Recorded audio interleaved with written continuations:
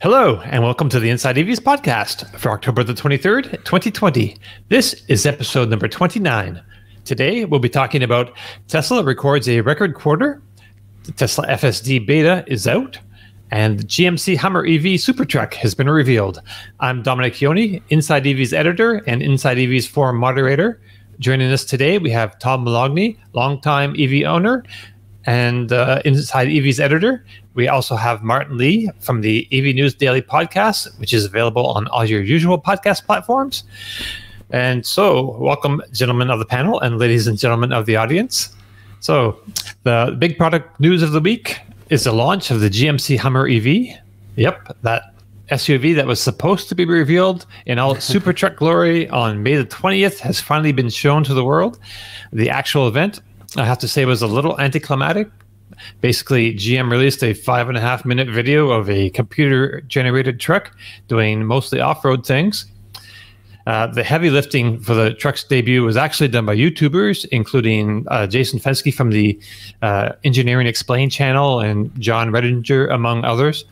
They had access to an early prototype, a full-size vehicle that looks pretty much what the production version will look like. However, while it may be functional to some extent, it's not an actual pre-production vehicle because with just more than a little more than a year before first deliveries are slated to begin, they haven't actually gotten to the stage of development yet.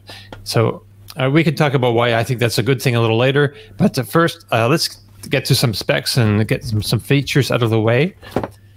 Okay, so the GMC Hummer EV, or at least the top spec of it, is an all-wheel drive pickup truck with a 5-foot bed, a removable glass roof, a 4-wheel steering driven by 3 motors that makes 1,000 horsepower and about 1,000 pound-feet of motor torque. GM says it makes 11,500 pound-feet of torque, but that's wheel torque, which takes gear ratios and wheel size into account and is kind of misleading because we always look at motor torque when we read about cars. So we'll go with 1,000 pound-feet of torque, which actually Jason Fenske of the Engineering Explained, he got the gear ratios and things from GM and figured it all out, and that's what he came up with. So the Hummer EV can hustle from a standstill to 60 miles an hour in about 3 seconds. It can go over 350 miles on a charge. It can also accept 350 kilowatts of peak current when you're recharging, DC fast charging. At that rate, which you'll likely only see when you're below a 50% state of charge, it can add about 100 miles of range in 10 minutes, which is pretty good. So the price for the Edition 1, the initial trucks to be built, is $112,595. Ouch. But unless you already put down your $1,000 or your $100 deposit, forget about it because they all sold out within a few minutes.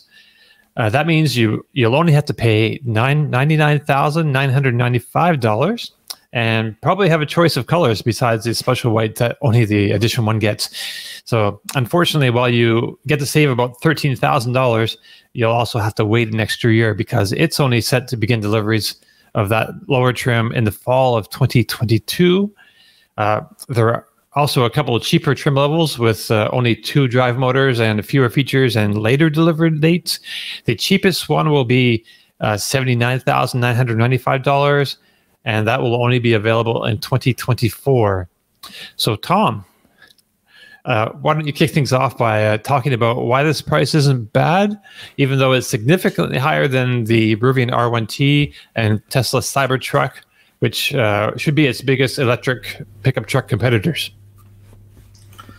Yeah, so first of all, one of the things that we have to consider is that it's not just going to be competing against electric vehicles.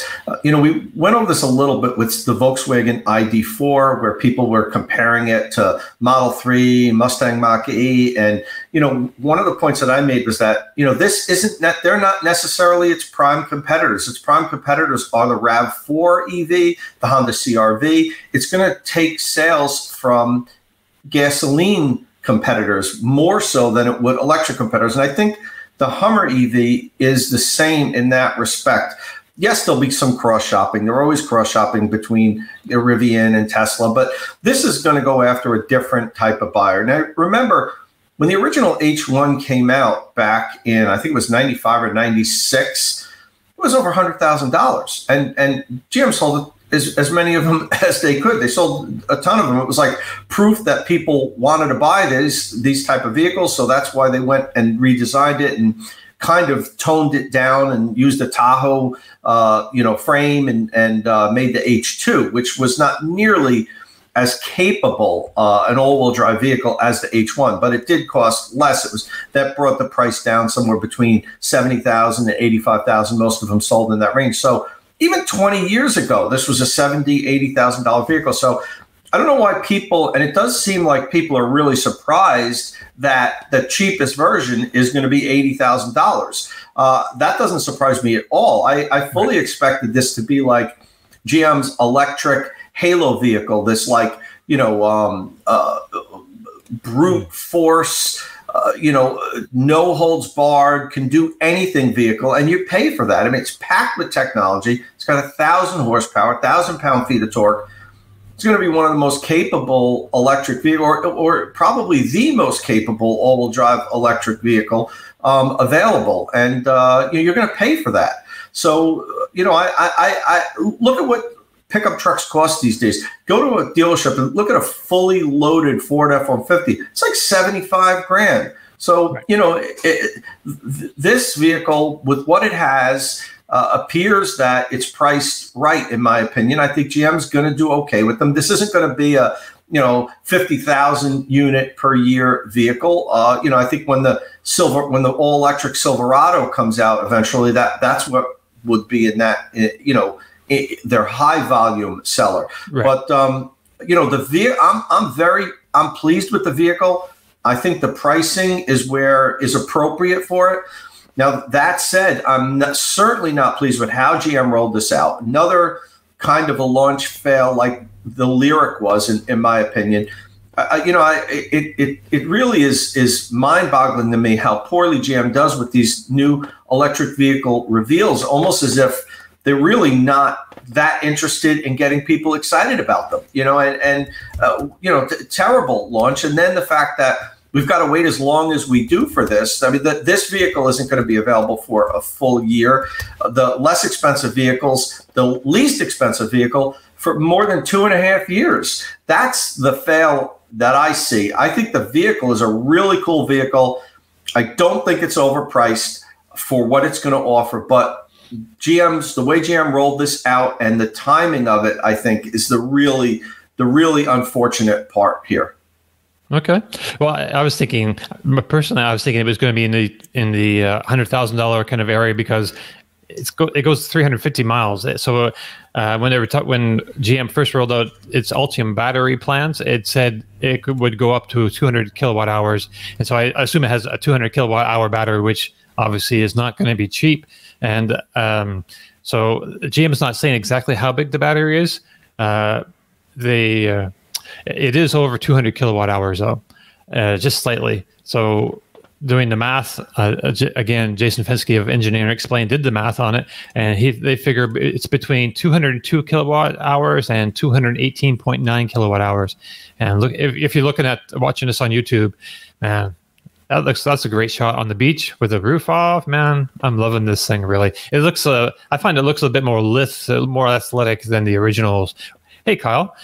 So Kyle Connor from the Out of Spec Motoring YouTube channels and One Lap channel has joined us. And so, what do you think of this? I don't think we've spoken about this.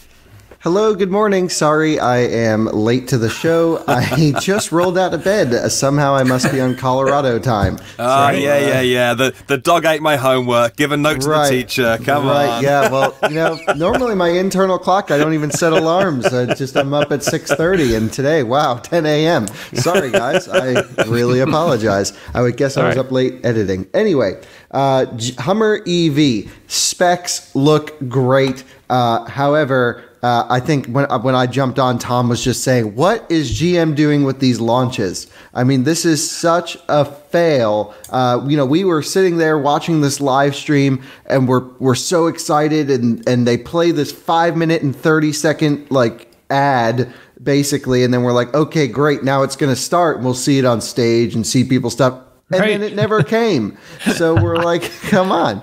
Honestly, I don't think the price is too high. I agree with Tom on this. I think it's too high for normal people, but keep in mind who's going to be wanting to buy this car. It's all those big macho CrossFitters that are down in Miami that's angry at the car next to you, and they will spend the money. I mean, these guys are, there's a lot of money in the bank. Look, first edition's already sold out, pre-orders. So, that just shows they priced it right.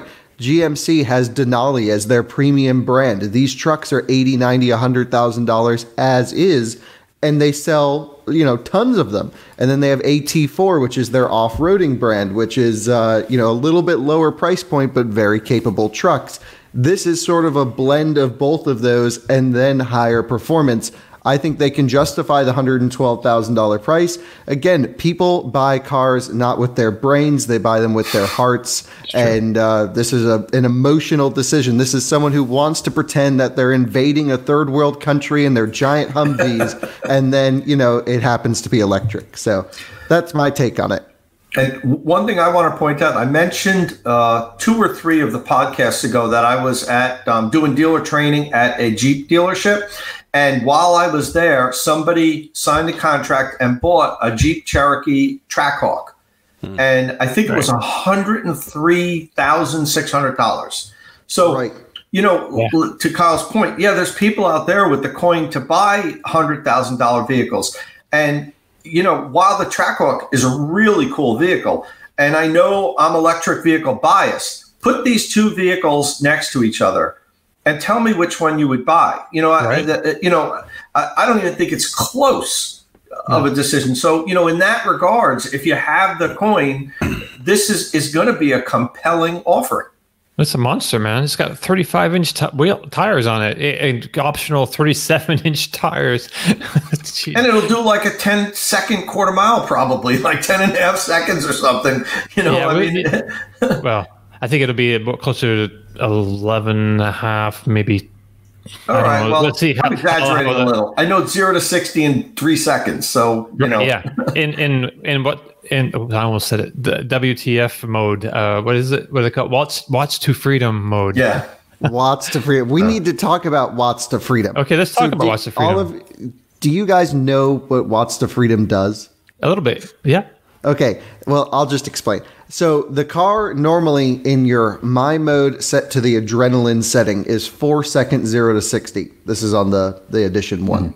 When you go to WTF mode, which is all what we're going to call it, it lowers the suspension 2 inches, stiffens the dampers, typical launch control stuff, nothing fancy here.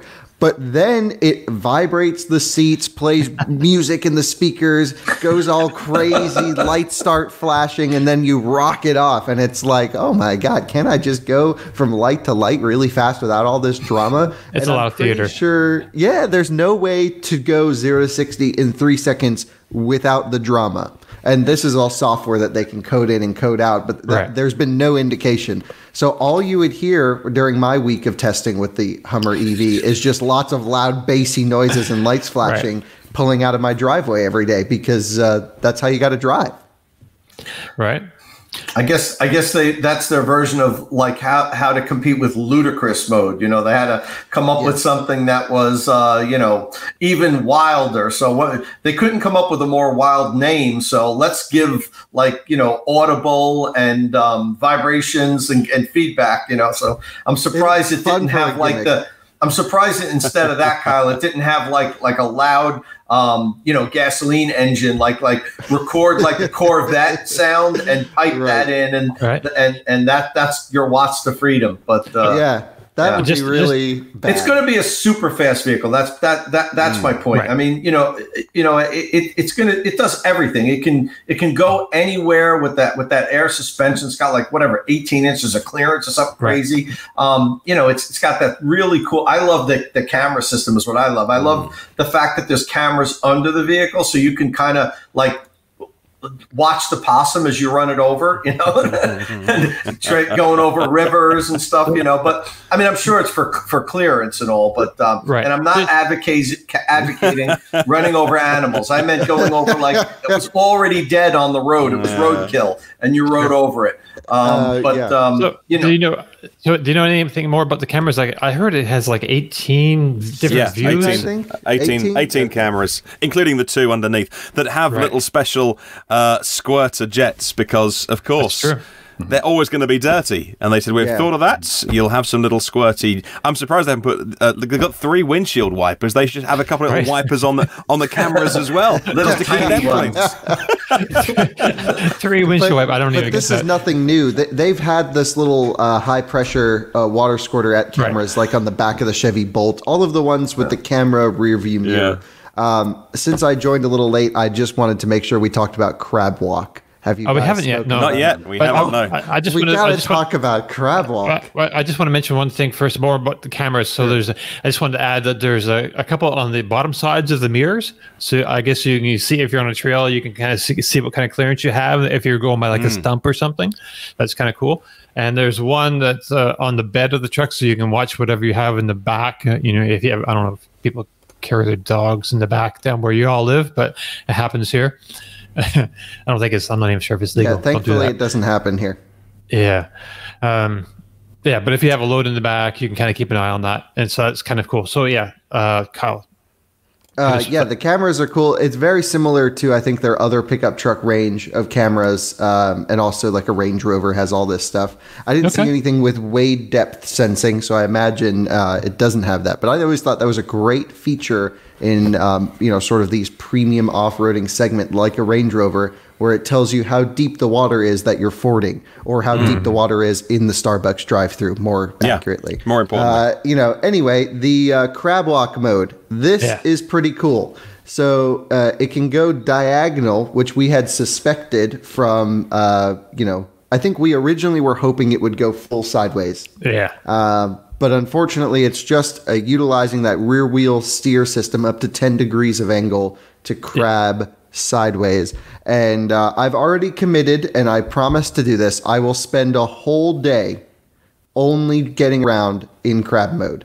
It's going to be a slow day. Just zigzagging down the street. Yes, it will cause traffic jams. Sorry, officer, the car is broken. I'm just going to be driving around only in crab mode. It's going to be a video on the Inside EV's YouTube channel. It's going to cause a whole bunch of, traffic situation, but it'll be worth it. You can also change the direction of those back wheels, I guess, believe at lower speed. So you can also make a super tight turning radius. Tight for a huge vehicle like this. Yeah, that will happen automatically. So this is technology that GM had, I think, 20 or 25 years ago called Quadra-Steer. Maybe it wasn't that long, but yeah. And those trucks are still very sought after. And there's such a huge benefit to having rear wheel steering. I mean, most modern luxury cars have it now, a 7 Series and S-Class. Even Porsche GT3s have passive rear wheel steer in some case. It just transforms the way and what you can do with a car. Yeah, with that, and also it has torque vectoring on the rear axle, so the handling should be pretty interesting, actually. Yeah, they spend the development time on it. Just one more thing about the W2F watts to freedom mode. It also gives more. It turns the fans or the circulation up of the coolant, so it gives you more cooling going on as well. It kind of prepares the vehicle for that. Can we talk about the interior just for a sec? Because I kind of love this part about it. It's like, if you look at some of the shots of the interior, it's kind of like chunky, hunky. But if you look close, it's got this like moon theme, and you can tell it's like the regolith kind of color gray. It's not the most exciting color exactly, but like the speaker grills has like the Sea of Tranquility where they landed on the moon. It's got like this weird pattern showing it. And it's got a few the dead pedal has like a astronaut boot print. Yeah, there's a Sea of Tranquility if you're watching this on YouTube. Yeah, it's just kind of bizarre. Man, that looks cool. Anyone have any thoughts about the interior? It's pretty industrial. I mean, we don't really have trucks like this over here, so I'm still bemused in a kind of happy daze of just why make this car?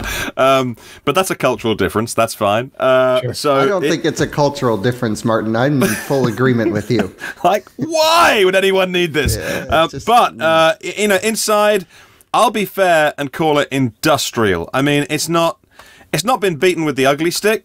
I'm sure we had a picture up here a minute ago, but I mean, things like the vents and just they've just gone at it with a ruler and gone big rectangle. That'll do. That's the air vent. Like that's the style. I get it. I'm tongue in cheek. I get it. I get the car's meant to look like this. It's just there's just so much room to do. So like, how big should we make the vents? Well, how big do you want them? Like, how big should the center console be? Well, we could put a third seat in there, but how big? Now, why? That's a legacy thing. Why is that? Because the original Humvee had like the transmission there. Like that's a hangover from the original car, the original military vehicle. But surely that was there for a reason. Like that must have been. I think it's there just for a sense of normality for most of these people. You get into a bench truck, and typically this feels unpremium to us. Center console to Americans is a premium. Or you look at F-150, you pay for the option of the center console, even though you don't need it.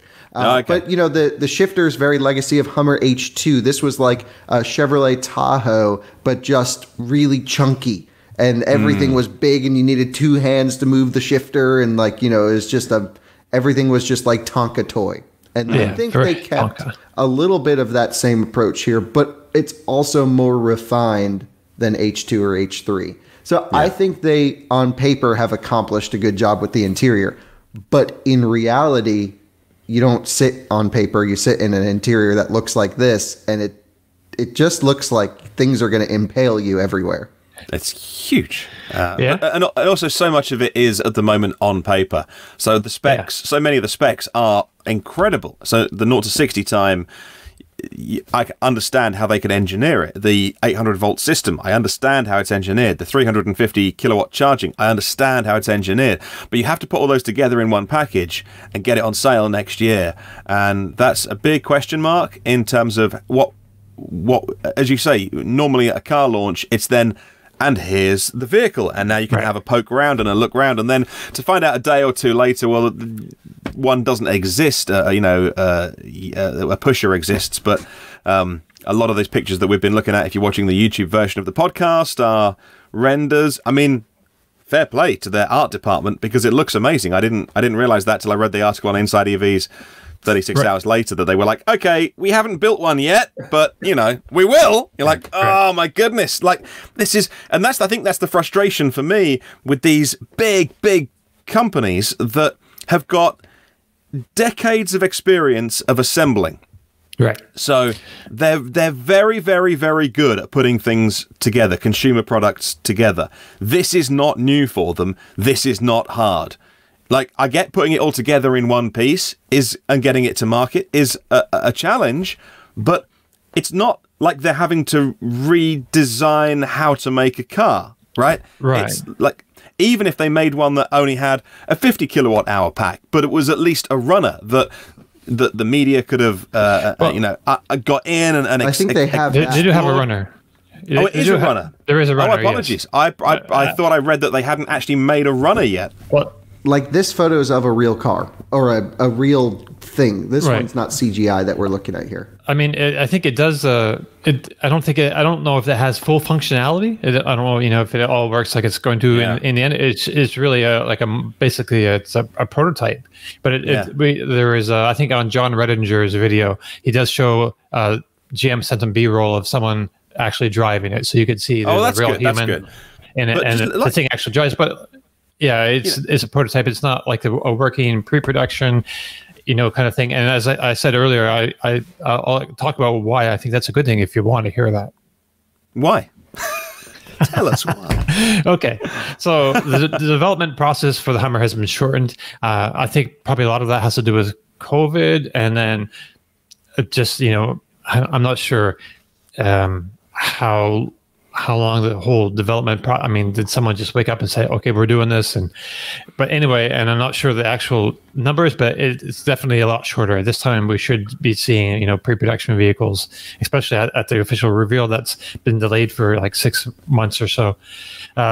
So as I said earlier, they don't have any production intent trucks built just a year or so before deliveries. So they do have the powertrain in mules, and they've done extensive testing of the battery systems. They have like a huge battery lab where they do all kinds of incredible amounts of testing. They're very sophisticated. I've walked through it. It's amazing. And they've also done a lot of development, engineering, and analysis with computer simulations. Now, this is a good thing because if they learn from this and they use the same approach with other future products, it's going to save them a lot of time and money and just in product development in general. So this could really unlock, a lot of like future profit or savings, however they want to, make that calculation in the future.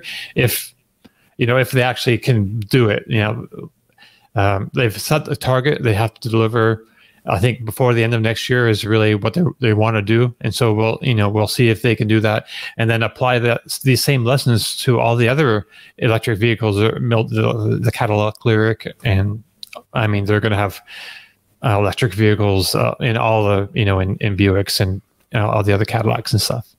So that's my take. I have one point to bring up. What is up with this 400 to 800 volt switching? Have you spoken about this yet? Because I have two thoughts I want to share. A little bit, but go ahead. Okay, so the battery pack when you drive is a normal 400 volt system architecture. It then switches from parallel to series and goes to 800 volts. Could be the other way around. I always get those confused. But it only does this when charging. And it makes tons of sense. You want the highest voltage possible while charging because, to get 350 kilowatt out of these stations is only possible at 800 or higher volts because they can only dump a certain amount of current in. And it doesn't matter what the voltage is to match that current for DC chargers typically. And so that seems pretty cool. You drive around a 400 volt system architecture, you stop, you plug it in, ka-ching, some stuff moves in the battery. It's a mechanical connection, keep in mind, that changes and it ups to 800 volts. But I was pretty excited about that. And then 5 seconds later, I thought about it. I'm like, why isn't it just 800 volts all the time? So I asked GM engineers this yesterday and I said, why don't you just leave it at 800 volts? You get better efficiency all around. They said, well, components are easier to integrate at 400 volt and we're plenty efficient at 400. And that's probably true that they are plenty efficient at 400 volt system architecture. But what it really means is they didn't want to spend the money to engineer an 800 volt architecture for the rest of the car. Sure. They just wanted it for the charging. So it's a blend of cost savings with added complexity to switch your battery pack voltage to make it 800 volts. Personally, I wish they took the Taycan and the Lucid approach and designed it as a higher voltage system, but it's an ingenious way to get around that plan and still get really fast charging. So it's the only 400 volt system architecture that can theoretically charge at 350 kilowatts because it's the first one I've ever heard of that switches. Right. I remember talking to the Porsche engineers and about this exact same thing, and they were so proud of what they had accomplished. And they said, "Listen, we had to engineer ourselves all of these components. Like we're not used to that. We can do it, but we're not used to that. We go to suppliers." There were no suppliers making any of this stuff. We had to engineer all of the components to work in this high voltage battery system. So they were really proud about that. The Porsche guys that I spoke with back when we did the media drive last year. Well, it's the same reason Rivian's at 400 volts and everyone else. You can only typically buy components rated up to 600 volts, and you need that 20% buffer. And off-the-shelf components, they're just not there from tier 1, tier 2, tier 3 suppliers to handle that level of voltage. My guess is that they will be available soon because now the suppliers are saying, okay, there's going to be a market for this stuff. They're probably all in development now. And I bet within a couple of years, you'll be able to get anything you need for, 800 or 900 volt battery systems. And that will make it much easier for the manufacturers to put these systems in place. 100%. I think by 2025, 350 kilowatts will probably be the de facto standard, I think. 5 years, you think? Well, let's hope so. Wow. Okay. Depends on the battery pack size. I think we'll see a shift at some point to smaller batteries, but those don't need 350 kilowatt charging. I think 150 is the minimum livable charge rate for most people. Yeah. I think you really don't need any more than a 150. Even like in an efficient vehicle, like an ID4 that can do 125, for example, that's not bad. Okay. So is there anything else? There's just a couple more things about the Hummer I wanted to hit on real quick. I'm not sure if anyone else has something, so let me just run through these real quick. So it also has extract mode, which gives you 6 inches of additional lift for a total of 15.9 inches. The suspension will lift up. It's got adaptive air suspension. It's coming with the next generation of Super Cruise. That's the which is like a autopilot, I guess, basically. With differences, but and let's see what else. Oh, it has a one pedal driving, and it has regen paddles on like the Chevy Bolt on the steering wheel, so you can use the paddles to get extra regen. And yeah, that's about it for me. Anyone else? No? Okay. So Tesla made history this week. It declared a profit for the third quarter of 2020. And using the generally accepted accounting principles, or GAAP, its net profit was $331 million, and that's its fifth profitable quarter in a row. And it was built on a record revenue of $8.7 billion, and that came from the sale of vehicles. It delivered 139,300 cars and produced 145,036 vehicles between July and September, and both of those figures are a new all-time record for Tesla. As usual, critics are saying it was only profitable because of the revenue from sales of regulatory credits. That totaled $397 million this quarter, down from $428 million last quarter.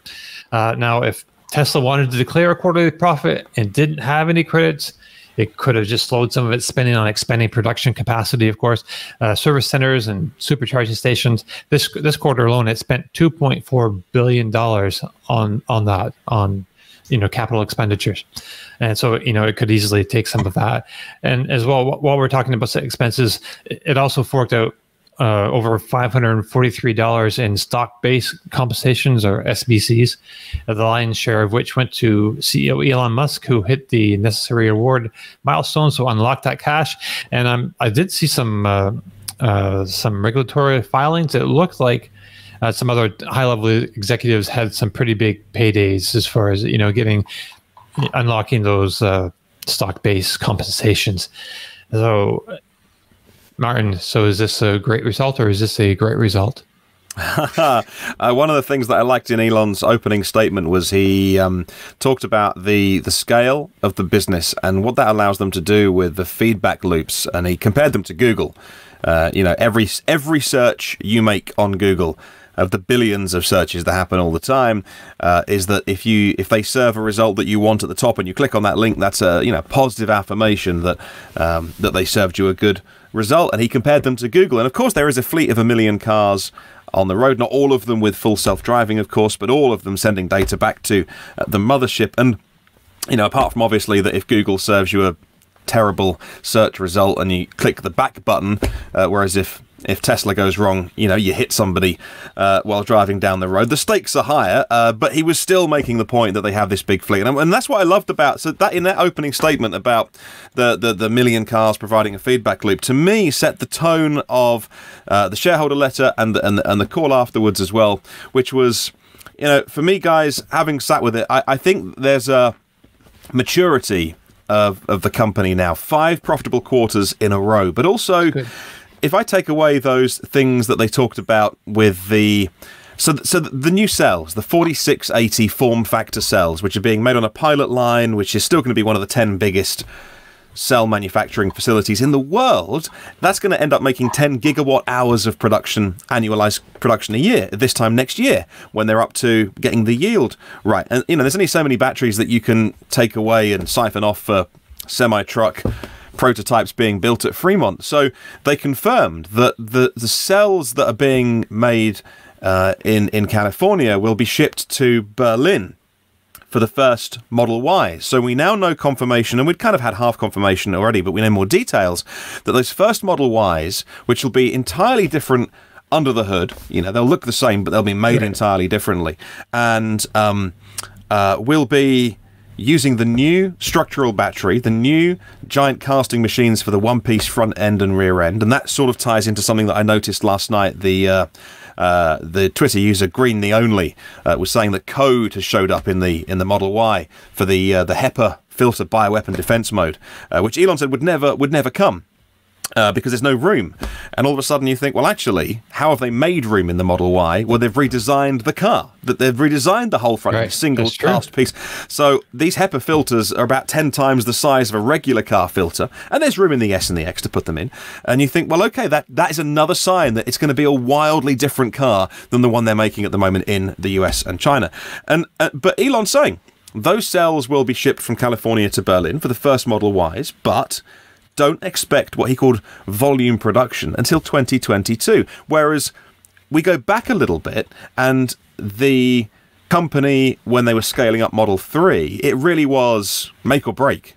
It wasn't quite back in the early days of the company when they were, struggling to make payroll by the end of the week, and Elon putting all of his own personal money in, but certainly Model 3 was make or break.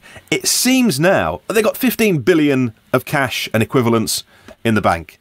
They're fine. They're not going anywhere. And it seems to me that they've just allowed themselves to kind of mature in this wonderful way, rather than saying, we've got to get Model Ys out the door in Berlin as quick as possible, and if it's got, we'll get them out. Now they're saying, well, look, production will start next summer, but they'll just be the first vehicles, and volume is 2022, and that's very unlike all the things that we've heard before. And so it's nice. They've set the expectations very low. I think they will exceed them, is my personal opinion. I don't think we'll wait that long for it. But that was kind of my overall takeaway, having sat and thought about it. And, they're spending, this quarter, they spent $1 billion on capital expenditure, which, if you do that over 4 quarters, that's $4 billion a year on capex. They could easily do 5 to 8, and they would still be massively profitable. The margins are very big. The annual capacity they confirmed, and remember, capacity is not production, but annual capacity of 3 and Y in Fremont alone is now 500,000 because they've opened up the second paint shop. In Shanghai, it's now 250,000, and that's 3 only, not Y. Y will be online at the end of the year. So they weren't bullish, but they were like, if we can do 180,000 cars, which would be a massive record this quarter, we'll hit 500,000 this year. And then when one of the analysts asked Elon, could it be between 840 and 1 million next year? What was the phrase he used? Not ballpark, not vicinity, but he used a phrase like that. And in the neighborhood, something like that. And you're like, whoa, okay. So all of a sudden, it's in my notes somewhere here, but all of a sudden, you're like, well, here's a company that could make 500,000 cars this year. And I've just been talking about them, maturing. And yet, what mature company does 100% growth rate year on year? Next year could be 1 million cars. So really, really positive. Just absolutely pumped that they are proving the case that EVs are a good business decision to do. And, there's the side argument of winners and losers and how much of the market share will Tesla capture and the others and catching up and all that kind of stuff. That will all shake out in the fullness of time. I'm excited because it showed, actually, they're making a really strong business out of making electric vehicles. And they're not even an EV maker. Like, that's not even their purpose. Like, they're not even a car company. I mean, if you look at the energy side, like you said, they're not just a car company. They sell energy storage. And so their total battery energy storage, Powerwall, power packs, and mega packs delivered in the quarter increased to 759 megawatt hours in the third quarter. That's up 59% over last year's third quarter, which, it's all of these. The profit margin is a little lower on this. I think it's closer to like 9% or something. I think I saw the number. We have the article up there on Inside EVs, but Yeah, that's the other big piece of the puzzle. And the margins on something like in insurance will be, because they elaborated on the insurance project, and they said that all of the enterprise software that Tesla uses, they write themselves. Like, this is not a car company. This is a Silicon Valley technology company that ships updates weekly. They're never done. And, I think about so many other products that are done. They're finished. They're shipped. And then maybe they get a mid-cycle refresh. Tesla operate like, in fact, Elon said, we think of ourselves as 12 plus small startups, like all the product lines. So S3 sexy cars, so S3 X, Y, C, not the ATV, but R and the S. Like that's 7. Then you've got Fremont, Nevada, Berlin, Shanghai. People forget about Buffalo, Austin. So that's 13 or 14 already. And then you add in insurance, autonomy. They make their own chips. They make their own silicon. They write all their own software. This is not a normal car company. This is some insane stuff they're doing. But coming back to insurance, because they write all of their own stuff, Elon was saying that the margins on the insurance are crazy because they write all their own software, they assess all their own risk, and they can provide a package of insurance which they want to roll out to everyone, which is cheaper than anyone else can provide and a better level of coverage because they know everything about every steering input, every pedal movement that you do is logged in the mothership. And for good or bad, they can assess what kind of driver you are and what your policy will cost. And he's saying that alone could be 40% of the entire automotive business very soon. So yeah, wow. Super pumped for it. Without getting carried away. Cybertruck was definitely played down. He said I was in the design studio with Franz last Friday. He said, and we've made a load of small tweaks, and the Cybertruck you see will be very different to the one that we unveiled. Didn't elaborate on that, but he did say that. Don't expect it anytime soon. They're working on it. Didn't really address any of the recent upgrades to the cars or even the price drops. But, there was one omission. No mention of the Roadster, either in the call or the letter. Will it ever arrive?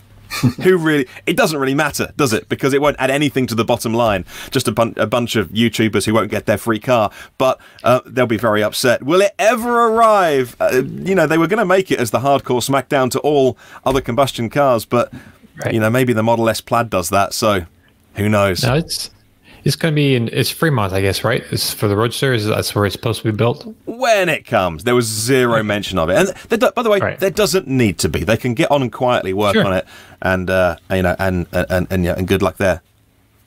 One day, and it'll be amazing, and it'll be wonderful.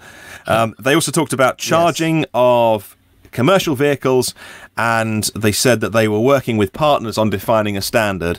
That to me sounds like the Charin. Charin, is that a European thing? But I mean, everyone's in that. That's a group of Ford, GM, Mercedes-Benz, Volkswagen, Tesla, ABB, everyone around that space as well. And so they'll be defining a standard for 1 megawatt plus charging for commercial vehicles. So they alluded to that and said that we are working with partners on a standard, and that's coming along nicely. So that'd be great to have a good standard in that power range. Oh god, it was just some good stuff. There was nothing announced. There was nothing that made any mega headlines, but all very, very solid stuff that should remind the rest of the car industry that this is the trajectory, and if you want to come along for the ride, you can make money doing this. This is a good business to be in. Wow, Martin, that's a pretty good summation of everything. Anyone have anything else? Well, the only thing I'll add to it is I want to see Kyle's insurance estimate from Tesla based on driving patterns. Yes, we do. Yeah, yes, we do. We definitely you have to apply for that when it's available, and let them rate you. That's probably not a bad idea. That would be awesome. And what's funny? I don't drive fast on the street, but I will say Geico is so inexpensive to insure my Tesla. My smart car costs more to insure than my Tesla. Don't ask me why, but it is true. And I will add, when Kyle and I drove from New Jersey to North Carolina in 2 different cars, when we got to North Carolina, he did make some kind of a comment like, "You're definitely from New Jersey because you." Because Tom just freaking rips it wherever it's like car, and then I just see this little Mini Cooper SE just rocket off like in traffic. I'm like, damn, this guy's in a hurry. Anyway, the last thing that I would like to just add to this is swinging back to the very beginning when we're talking about Tesla only being profitable because of their regulatory credits. Okay, get over it, who's ever beating those drums, because its profit is profit. It's part of it's revenue that they get, and it's part of the business. Tesla's been. It's amazing that they're strung 5 quarters together in a row now of profitability. It's not amazing because they just keep selling more cars. But the amazing part is look at what they're doing right now with building factories all over the world, expanding the supercharger network. That they're not letting anyone like Electrify America or Ionity or anybody even get close to them. So the amount of investment that they're making, they're still in that growth phase. It's ridiculous that they've been profitable now 5 quarters in a row. It's just amazing. And you know what? The regulatory credits are there. Anybody can get those. Any company out there that wants to make a ton of zero emission vehicles could get that revenue. It just so happens that Tesla's the one that's raking in most of the money from that. So kudos to Tesla. This is a great accomplishment, stringing 5 consecutive quarters in a row of profitability. Yeah. It's 146 new stations with 1,337 connectors in the last 3 months that were added to the Supercharge network. And to that point now, we talk a lot about Electrify America. Kyle and I cover Electrify America a lot. We've given them a lot of credit for how they've expanded so much recently. I mean, the last announcement that Electrify America had a few months back was that they now have 400 charging stations with something like 1,500 or 1,600 connectors. Tesla has now almost 20,000 connectors. So they literally have 10 times the amount of physical plugs than Electrify America does. And we can't discount that Tesla hasn't let their foot off the accelerator. They are just continuing to install these worldwide at a breakneck pace. So, I mean, you've got to give them credit for this. And it's such an integral part of Tesla's business plan. It's the fact that they're selling so many cars and installing so many supercharger stations isn't mutually exclusive. It's why they're selling so many cars. Every time a new car comes out, like the Lucid, we didn't really talk about charging too much with the Hummer EV, but everybody says, the Lucid charges at 350 kilowatt. It's amazing. Then what do you get in the comments? Yeah, but there's nowhere to charge it. And it's true to an extent that the DC fast charge infrastructure is expanding compared to what it was 4 or 5 years ago, but it's still, there's nothing like the charging experience of owning a Tesla. It is, you can't even compare it at this point. Right. All right. So are we ready to move on? We've got we're just about 10 minutes or so before our time's up. We might go a little over, who knows. So there's another big headline this week. Tesla has released a new full self-driving beta to a select handful of owners. We're not sure exactly, supposedly to careful drivers, but there's a couple higher profile, at least one higher profile account that has it, and we've already seen videos out there showing it off. So despite its name, full self-driving, no one should be under the illusion that it's actually full self-driving. It still requires the drivers be paying attention and keeping their hands on the wheel. The first videos of the system in action are already out, and it looks pretty promising.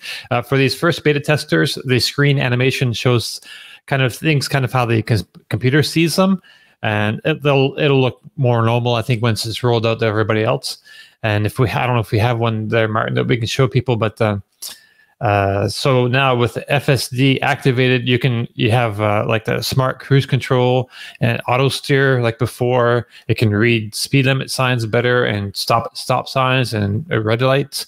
So the big improvement, the big improvement is that it can actually make left or right turns now through intersections by itself. And this morning I even saw there's a video out of it going through a roundabout. So that's pretty cool. So once Tesla decides FSD is actually up for the challenge, it will be rolled out to other owners who have paid for the privilege, maybe even before the end of the year. So that's pretty neat. Speaking of paying, Elon announced on Twitter that the price of FSD is going up again by $2,000 to $10,000 for this. And that's to happen on Thursday of next week. It was originally Monday. It got some pushback. In countries outside of the U.S., it will come out. The price raise will happen after beta is rolled out in those other regions. Yeah, that's worth saying that we don't have a version of full self-driving like you do anywhere near. Right, and so so the price will stay, I guess, what it is now, and then increase once its capability increases. Oh, yes. And here's something new, too, that we just suggested last week, and maybe prior to, I think we've talked about this, but a monthly full self-driving rental will be available to owners sometime next year. So, Kyle, you do a lot of long-distance driving and don't have FSD. Will you be renting it next week or next year? It's possible. Look, I think autopilot for my use case, which is just sitting on the highway and eating, 5,000 miles in a week, that is, it already does a really good job of that. Really, the only thing I want is lane changes out of this. Now, thankfully, we still have a car in our family with FSD. So that's probably the car that we'll use in the future if we do any more of these long distance trips. But my personal car does not. This is a really interesting upgrade. I am, first off, very excited that we're seeing more of the capability of autopilot. And I put a poll out on Twitter, and it was pretty controversial yesterday about do you feel that it is safe that Tesla tests its systems, 100% testing, on general average consumers? And so, we got an 80% yes. Most of my followers that I'm in contact with are very Tesla loyal, and 20% no. And I don't even have sort of a solid opinion here. I was just curious what everyone thought. But I will bring up two things. One, on the side of that, yes, this is safe. Many people feel that you need this system to be put in the real world with real users, and that's the only way it's going to learn and get better for this type of system. The other side, the unsafe side of this, which I tend to lean a little bit more to, and I'll explain why in a second, is I believe, and many others, that this is testing premature technology on users that are untrained in how the system works. For the people that have the initial rollout, they're probably super into Tesla, they're keeping their hands on the wheel, they know when to take over. But maybe that's only exciting for the first 10 or 11 hours of driving, and then you're like, oh, the car's got it. And then what happens when the car doesn't have it? And certainly humans mess up too. I'm not trying to say that, we need to wait until this technology is perfect, but I think there needs to be some more clear communication from Tesla to the users of the system of the true limitations of the system. Does it have trouble seeing in the dark and fog and recognizing a pedestrian? I don't know. Maybe it doesn't have an issue, but I feel like 2 lines of text saying you're required to pay attention is not enough to safely roll out this level of capability in such an early stage. I mean, Tesla's saying this is early release and we're testing it on the general public. So while I think it's very cool, exciting technology, it seems to do a really good job of making left turns, right turns, handling tight scenarios. I actually haven't seen a scenario that it has not handled yet. It's been very impressive. I just think I wish I would see a little bit more customer education on the system, especially for those who are testing it out for the first time. Yeah, they still have the disclaimer. So if you are in the beta program and you activate it, you still get the disclaimer come up on screen, which says, or rather the instruction, which is, you've signed an agreement to, not discuss these things. You're part of a program. But then they've added a line at the bottom of it. You're welcome to talk about this on social media. And it's that one addition to that, and I'm like, okay, like, again, this is a safety, this is the ultimate, this is not about a wrong click on Google, this is about running someone over, and I don't know if like the point of this is meant to be that Twitter the Tesla owned Twitter this week. Like, the point of this is getting it right and being an amazing technology, not about make sure you tweet about it, guys. Cars. Like, that was an interesting line to add in, and I don't know how much or not to read into it, but I'm like, I read that and was like, oh, asking people to tweet about it? Oh, okay. Like, this is a safety thing. It's I don't know very odd how they're doing this rollout. And again, don't get me wrong. I love the technology. I can't wait to spend some more time with it and figure out its intricacies and watch the system expand and mature over time. But yeah, Martin, it just seems like they're really, we haven't heard much of a true focus on safety with this type of technology from Tesla. Also, it still really bugs me that they call it FSD. It's not FSD. The car still needs a human there to be engaged 100% of the time. And people are like, oh, FSD is here. I'm like, no, it's not full self-driving. It's really amazing driver assistance, but it's not driving itself, because it's not safe without you in the car. Therefore, it cannot be driving itself without a human paying attention. And it's going to be quite some time until the cars can drive themselves with humans not paying attention, and then with no humans at all. So it's going to be quite an interesting time. Do we know how many people received this? No, we don't even have an idea. Like, is it 20? I think it's pretty small. Is it 10? Is it, So yeah, Go ahead. Sorry. Yeah, no. It'll be interesting to see how that gets expanded.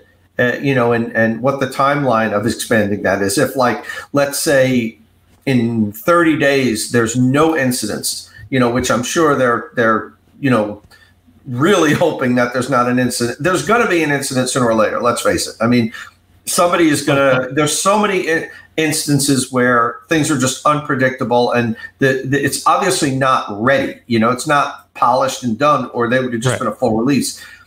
So I wonder if Tesla has, like, I'm sure they do, some sort of plan where, okay, if in 30 days we've logged 100,000 miles on these 10 cars that are out there or whatever, and there's no instances, then we'll give it to 50 more people or something like that. I just wish that Tesla would communicate what the plan was. They wouldn't, because God forbid, like, the first day this gets released, there's a problem, then it would get completely pulled back. And I hope that nobody gets hurt. It's just inevitable. There's going to be an incident. Hopefully, it's a minor incident where a car just brushes into another vehicle or a garbage can or whatever, an obstruction in the road that it doesn't see, and it's not a person. But we're going to be talking about this on the podcast at some point. Unless Tesla for some reason ends it, because it's inevitable. I just hope somebody doesn't get hurt yet. And I'm kind of torn both ways. I do believe that the only way that this is going to advance quickly is doing something like this. But I also understand that it should have been, in my opinion, the small group of people that are using it should have not just been Tesla vloggers. It should have been 40 or 50 people that are trained to do this, or you should have had to go and do a week-long course with Tesla or something where they explain everything to you, show you in and out, not just like, here you go, guys, have at it, unless it's much better than we believe, and that it's much more further advanced than I think we're kind of thinking it is at this point. But this is something that we're definitely going to have to keep a close eye on, because this is going to be an ongoing story for us. Yeah, my concern is on the regulatory issues around it as well, because as I mentioned, it's hobbled here. So it's sort of in three tranches really. The first is all the basic safety stuff that comes with Tesla, which is just standard on a premium car. It's not on many cars now. Then you've got what they call autopilot, similar language to what you have, and I think it might even be the same specs. So it's basically cruise. So adjustive cruise control and lane keep assist, which again most good cars have, premium cars have, and that's probably some of the best in the business in terms of the lane keep is awesome. And then over here, full self-driving, which over $6,000, you can't use smart summon.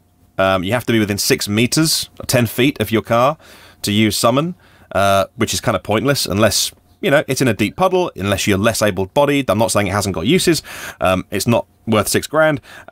And I'll navigate on autopilot. It won't do anything but ask you to confirm it on the indicator. So it'll change lanes if you tell it to change lanes. But that's a very different product to what is about to cost $10,000 where you are. That's because over here and in Europe, there is a big conversation going on with in and around the regulators of this, and there are many voices offering caution, which is good. And there's no doubt that Tesla, as a leader in terms of the amount of publicity and PR that they can garner for themselves, could influence the conversation if it goes wrong. And so again, I'm kind of on the side of, as Kyle says, let's just proceed with caution, and make sure that we don't shoot ourselves in the foot here, and then someone sees a terrible incident or something, and then regulators over here are like, okay, let's slow this down for a couple of years and we'll look into it, we'll do some tests, because that would be a real shame to keep what is very good safety technology away from people. Yeah, right. Because at the end of the day, it comes down to customer education and communication from the company. I'm not saying that this system would be safe or unsafe in and of itself. I'm not judging its capability. I'm judging the drivers of the system's wherewithal, paying attention, just being involved enough to take over in time to avoid a potential accident that the system has set itself up for. Many times I'm driving in poor weather, icy, snowy, rain, whatever it is, and the system just shuts off because it can't see. I don't know if there's a software way around blinding the cameras. So, this is something where the car is physically blinded by ice and snow. You just need, the biggest problem here is not the system. It's not the rollout. It's not the capability of what autopilot can do. It's not the cars. It is purely the person behind the wheel understanding truly how to take over in a situation. Because if you're texting and not paying attention, which is so easy to do, and you look up in a split second, the car's beeping at you saying, I'm driving off the road, please help me. Do you have that bandwidth to assess the situation and accurately correct the car's path without overcorrecting, by the way, right, in like a split second time? So this is where we're at right now. We're going to go through this stage. We're going to have to go through this stage. But Tesla could do a lot more to make it a better transition for drivers. Yeah, communication is not the Tesla's strong point, I don't think. But to some of your points, so this is being rolled to the beta testers now, but Tesla itself has its own, employees testing this for months. They've been driving this, so they have some idea of its capability, really, and it's always learning and improving, and it will continue. They have a, what they call, was it Dojo, like a machine learning to teach to teach FSD things, and that hasn't even come online, so it's going to improve incrementally over time. It's going to always get better, and we have seen actually it will stop now for pedestrians. There's an example of it online. You can see it stops, dead stop, and in plenty, like a lot of time, almost embarrassingly a lot of time, but that'll be all refined. I'm really kind of curious as to how many people think it's worth $10,000. That's, to me, is like it's a non-starter. I'm not paying $10,000 so somebody else can drive my car. Even if I wanted to use it as a self-driving taxi, this is just a lot of money. If and not more. when competition comes out, and it's going to come out. But when competition comes out, these numbers are going to come crashing down. It's going to be, eventually it's going to get cheaper as competition filters into this arena. But if we're a little over time, so I want to hit a few more things here. But if anyone's got more points to raise about this, real quick. Well, all it is about the price. It was raised from 7 to 8K in anticipation of more features, and now that they're here, they're raising it to 10. But I'm not here to stop someone from selling something for whatever they want. People will buy it at 10K. I think it's fine. Will I buy it for 10K? Only if they let me transfer it to another vehicle. That's the thing. Right. I just want it to my account, not to my car. Would you want to try it first? Because it seems that they have unleashed something to a bunch of influencers. 24 hours later, Elon's said, "Right, get your wallets out. You got till Monday," and then under a bit of pushback or for whatever reason, you got till Thursday.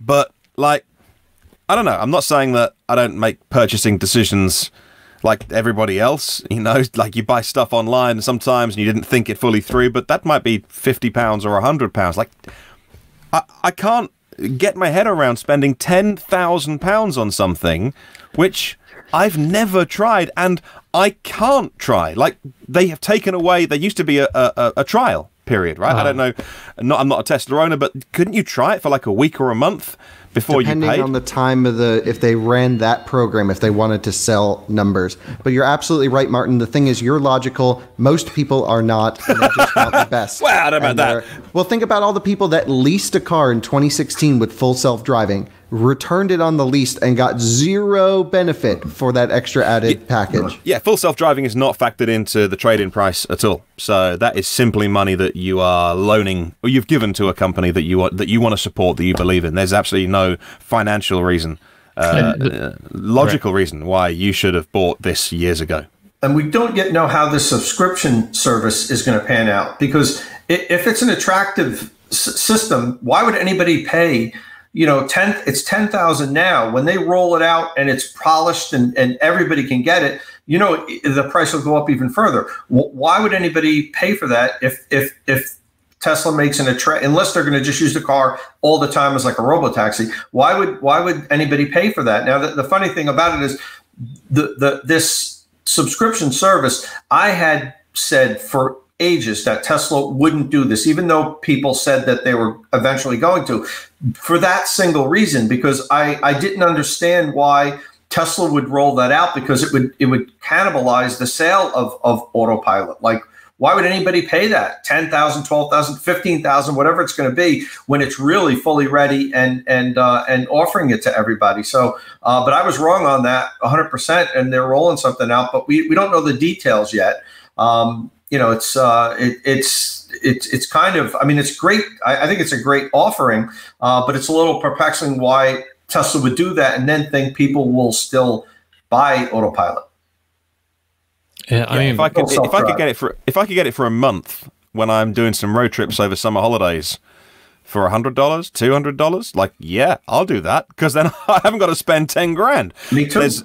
But is there going to be a minimum? There's got to be a minimum subscription to it, like 3 or 6 months. But if it's monthly, like Elon tweeted last night, FSD monthly rental will be available sometime next year. It cannot be by the month, because nobody would then pay. And everyone who has paid would be really pissed. Like, what did I do? Yeah. What did I do? Maybe. Yeah. I'd love it to be monthly, because that's what I would do. I would then just take it for the months of the year when I'm doing road trips. Mm-hmm. And then, especially in a post-COVID world where we're all traveling, in theory, a bit less, there's no reason to be out of pocket. Yeah. That's why I didn't think that they were going to do it. So I'm glad to see that they are going to offer a product like that. But I'm surprised at the same time. If it is just monthly, I mean, I think that's absolutely fantastic. You know, and I could absolutely see myself doing it when I go on long road trips, or just to show off to my friends every now and then. Right. All right. So are we ready to move on real quick? Just want to hit a couple of things before we end. So this is kind of a big deal. General Motors, it's the largest factory in North America, is a Spring Hill facility in Tennessee, and they're investing $2 billion in renovations to convert some of that to EV manufacturing. It will continue to build the gas-powered Cadillac XT5 and XT6, but it makes the Acadia as well, and that will be shifted to Lansing, Michigan. And so, yeah, GM continues to invest a lot of money, and, you know, man, I'm not sure. And people still have a hard time believing that they're, you know, serious about electrification, but, man, they are serious about electrification. Is coming. It's happening. And I don't know if anyone has anything to say about that, but if not, I can move on. another thing. Okay. So $53,990. That's the price of the XC40 Recharge P8 from Volvo. There it is there, looking black and beautiful. Man, looks good. It's nice. I love seeing these things. There's gas-powered versions of these on the road, and it's a big seller actually for them. And they look great. So with destination charges added and the federal tax credit subtracted, because if you're paying over $50,000 for a car, you're probably going to get that kind of tax credit back or close to it. So that would be $47,485, which is a little below, I believe, the Tesla Model Y long range. Kyle, what do you think of this price? Because I know you were interested in this. Yeah, I think it's priced very well. I have no issues with it. It's a premium car priced at a relatively premium price. Keep in mind, small. It's not XC60 size. It's still the entry-level Volvo SUV. I think, in Colorado, this car's $43,000 or $44,000 base price. I think we optioned ours up a bit the way that we're going to spec it in that sage green with, the driver assistant stuff. And it turned out to be just under $50,000 after the tax credits are factored in. Colorado gets an extra $4,000 point of sale credit, which is very nice. Similar to Jersey, gets a $5,000 credit. It's a great car. No issues. I think the range will turn out to be a non-issue as well. I think we'll see it perform quite well in our tests on the highway. And yeah, we initially loving this car. Can't wait to drive it. Can't wait to see it more. I've spent, again, some time in person with it with the Google UI. It's very good. And I think there's so many people my age, friends my age, that are not car people that love this car. I know of 3 or 4 individual people that are, again, my age in their mid to late 20s, and they're like waiting for this to come out, and this is going to be their first EV just because it fits the stylish nature. It's premium, but it's not pretentious. I want to add my 2 cents. Kyle talked about New Jersey rebate, and this actually will qualify for it. It just qualifies. We have a $55,000 cap, and with the $995 destination charge, the base price on it is $54,985. So it clears it by $15. However, then you can't get any options, not even the $100 lava carpet option, whatever that is. And in New Jersey, we have no sales tax on BEVs. So I could literally drive out of the showroom with a cost of under $43,000. Without even negotiating off the MSRP. So, there's a good chance if you didn't get any options here in New Jersey, you could drive one of these home for like $41,000 or $42,000 total, which is a fantastic deal for that vehicle. Yeah. And if you can afford to get the, I don't know if you can see how much it costs, but the stereo upgrade option, the Harman, I believe it's a Harman Kardon system. Yep. Like if that speakers, man. That Harman Kardon system costs $5,800 in New Jersey. That's right. But the thing is, it's just the HK system. Volvo has a Bowers & Wilkins system in their 60 and 90 series chassis cars, and those are incredible. We're in the process of looking for a V60 plug-in hybrid right now, a Polestar, and thankfully they all come spec'd with Bowers & Wilkins, and it has to be one of the best systems. I've listened to B&Os and BMWs. I've listened to the Mercedes high-end ones. I've listened to Lexus, Mark Levinson stuff. This is the best sound systems in any new cars. It comes at a price, it's like a $4,000 option, but totally worth it. Right. Okay. So let's move on real quick. We're way over time. So NIO's flagship sedan is teased. It's called the EE7. It was teased on its mobile app. You can see it on Inside EVs. Maybe we can pull up a picture of it real quick. But it looks pretty good. It's like the NIO design language in sedan form, basically, and it's probably going to be a really good high performance. And that only goes on sale in 2022. So we'll have lots of time to talk about that coming up. This is also really kind of neat. This week I learned that the Tesla is exporting made in China Model 3s to over 10 countries in Europe. It's just kind of never expected that. because originally, the made in China Model 3s were for the Chinese market and possibly like surrounding areas like I don't know, Australia or Japan or other places in that region. But I'm not sure why it's in Europe, but it is, and yeah, we'll keep our eye on that and see if we can find out more about it. And also this morning we found out that sticking with China, that the Model S has been recalled in China. 29,193 units of Model S and Model X's produced between September 17th, 2013 and August 16th, 2017. Due to some, Tesla will replace the rear linkages of the left and right front suspension and the upper linkages of the left and rear suspension. So that's kind of interesting, and we'll see how that shakes out over here, because people have talked about there's been some suspension breakages. I'm not sure if it's the exact same parts here that are involved, but that's something I was just breaking this morning that I wanted to bring up, and we'll look into it, and there'll be more about that on Inside EVs, or maybe here next week. So that brings us to the end of our show. Thank you all for joining us. If you have any comments about any of the topics on today's show, you can comment on the Inside EVs podcast post, the YouTube comment section below if you're watching us on YouTube, or on the Inside EVs podcast thread. Now, don't forget, you can find and follow our panelists on Twitter. Tom is at Tomlog. You can see it on the screen here. Martin is at EV News Daily. Kyle is at Out of Spec. There you see it. And I'm Dominic_Y. And you click subscribe and tap that bell icon for notifications. And we'll see you all next week. Ciao.